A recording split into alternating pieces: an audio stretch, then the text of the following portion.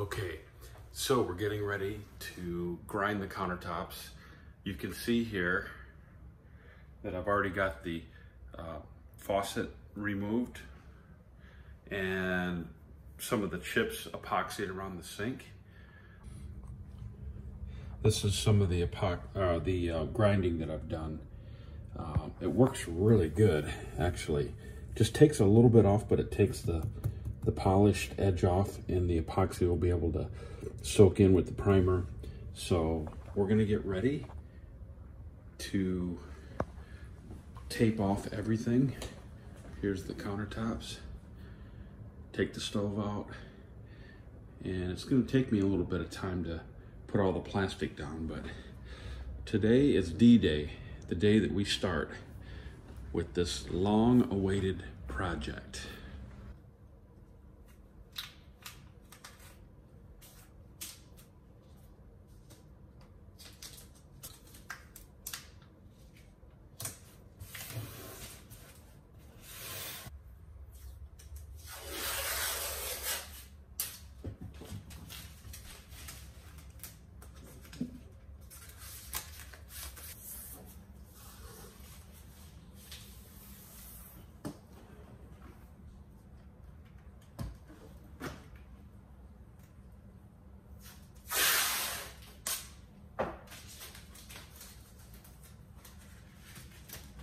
So I'm putting coasters on, little felt coasters, so I don't scratch my floor.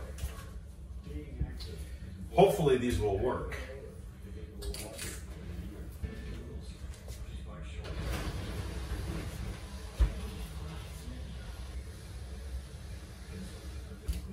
It's important to unplug it first, and then we're gonna stick the pads on the bottom here.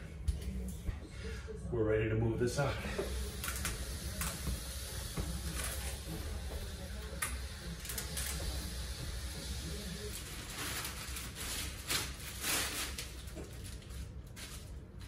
So a little trick that I saw on a tutorial for the company that we're getting the epoxy from was your plastic comes in a roll like this.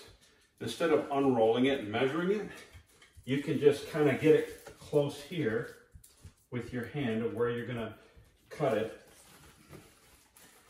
Hold on.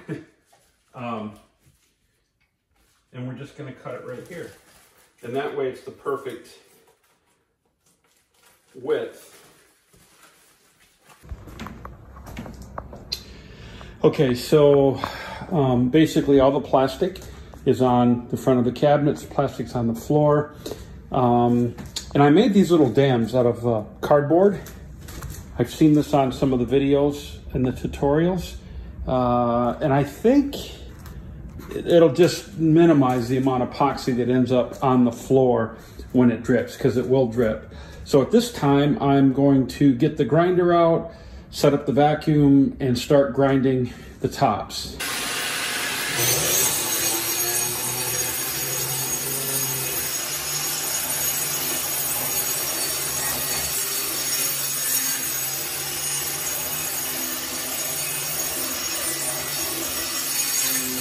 So I have the counters ground down with the grinder. As you can see, there's no more sheen on it. I just want to say that it's very important that you wear a good mask, because you don't want granite dust in your lungs. Okay, so both of the holes are filled so that the epoxy doesn't run down inside. Next, I want to tape off this edge really good, put plastic in the sink.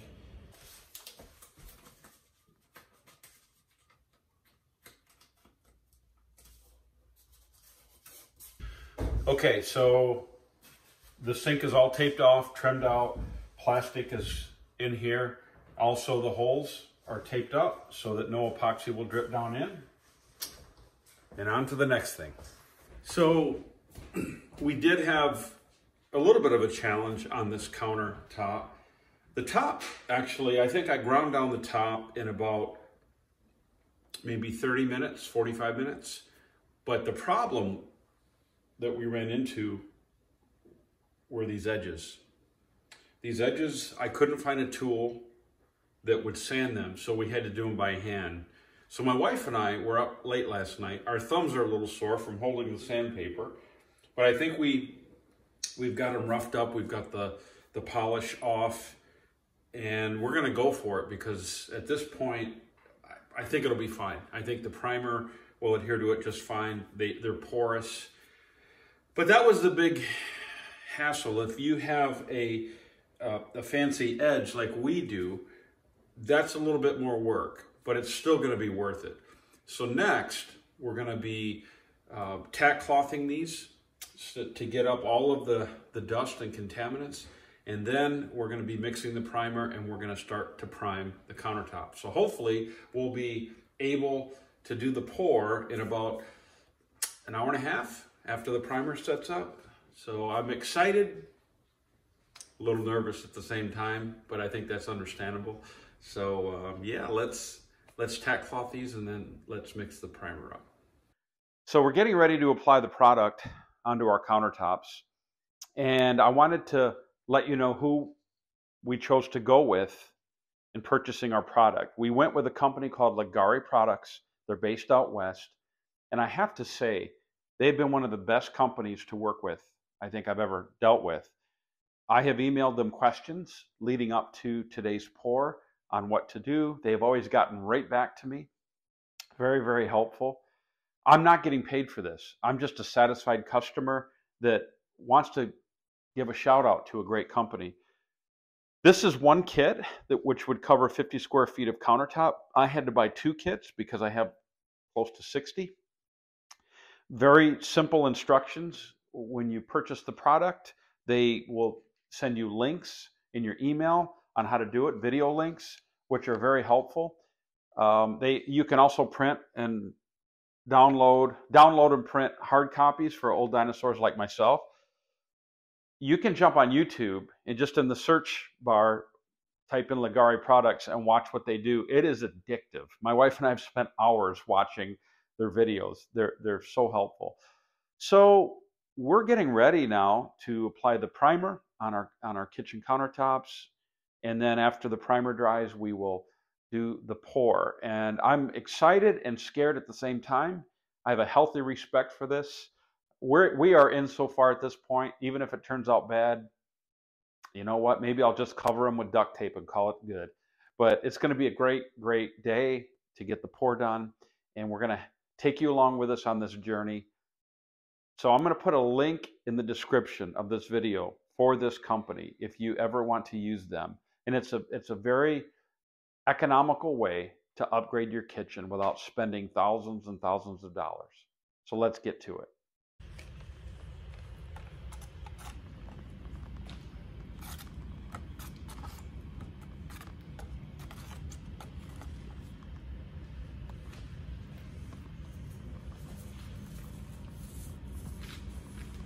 This is the primer right here.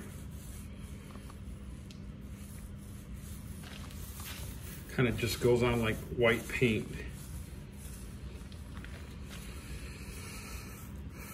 Get it all evened out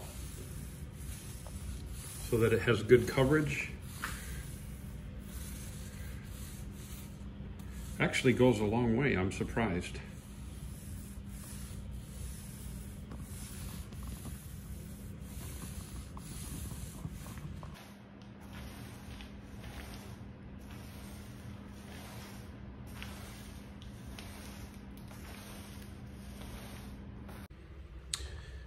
Okay, so the countertops are all primed. They recommend that you prime the edges twice because I think you have, it's more porous on top than it is on the side. So I think they do that to guarantee a good adhesion.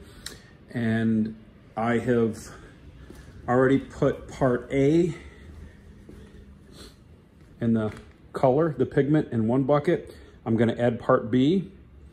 You mix it for about 2 minutes and then you pour it into another bucket, scrape everything out of this one, mix it in this one, and then this guarantees that you're not going to have unmixed hardener or pigment in the bottom. So it ensures a better mix.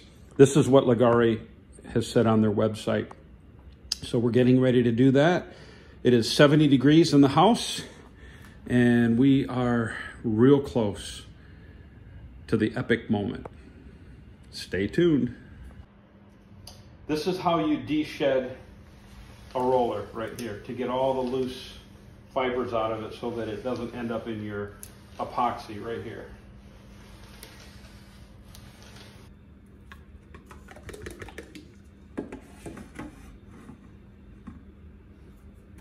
We're gonna let that drain out for about a minute, then we'll tip it back and re-drain it because some of it gets trapped in the handle.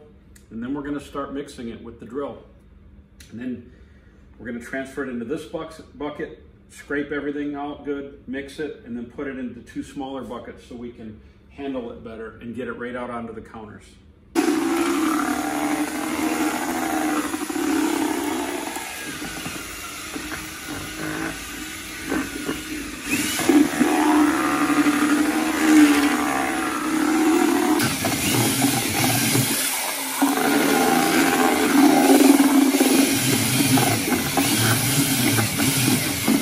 White pigment.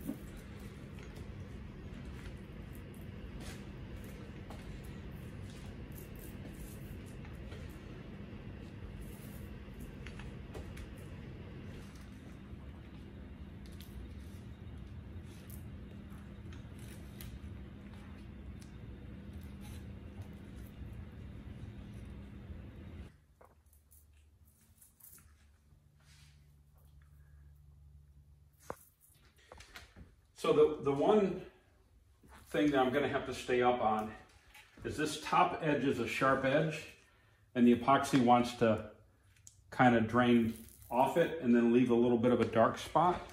So I'm just staying on it to make sure that it's covered. I will say this product is so smooth to work with, and it levels so nicely. And as you can see, it just looks beautiful.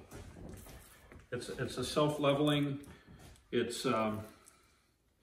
really is wonderful to work with. It's like butter. So we're just trying to get everything evened out to where it's level, not piled up too much in one area. But so far, I'm really happy with how it's turning out. I think it's turned out fantastic. So the countertops have turned out absolutely amazing. I love the matte finish. It just looks so good. It really does. Now, it was a long day yesterday, and you got to stay on it, and you got to work it, but I'm telling you, this looks so incredible. So great product, very happy with it. You can get an idea there. Going over granite, this is crazy, but I'm excited. So next, we're going to be putting up the backsplash.